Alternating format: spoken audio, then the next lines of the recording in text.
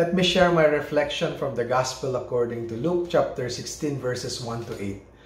I was struck by verse 2 when Jesus said, "And he called him and said to him, 'What is this that I hear about you?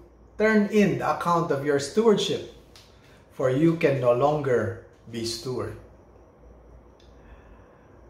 This past 4 weeks, I have been very busy, almost glued to my seat, creating this system-based dashboard to monitor the performance of my team and each of my engineers. Having a dashboard allows me to see the status of the activities and projects, whether they are on track or delayed. Knowing this allows me to see my team, and see what needs to be prioritized, what projects needs resources and more support. When we did not have this dashboard, every time I asked for updates, it took a long time for my engineers to report back, and the information is not what is there in the system.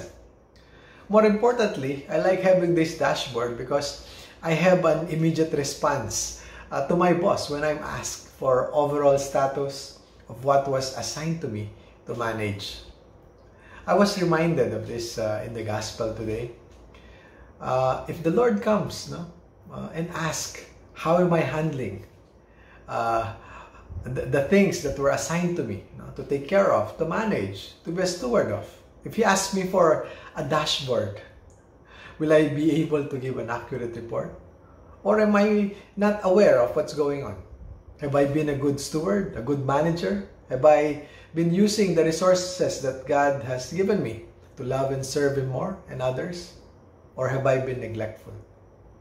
I believe the Lord is reminding us today that He has given each of us things to manage, time, money, resources, so that we will be able to advance His kingdom. Do we care how we are utilizing these gifts? Are we using them for the Lord? Should the Lord continue to trust us to manage these gifts? Let's pray. Lord, give us the grace to be thankful and mindful of the gifts You have given us to manage. Help us to be good stewards of our time, money, and resources. May we be able to use and manage them for Your greater glory. Amen.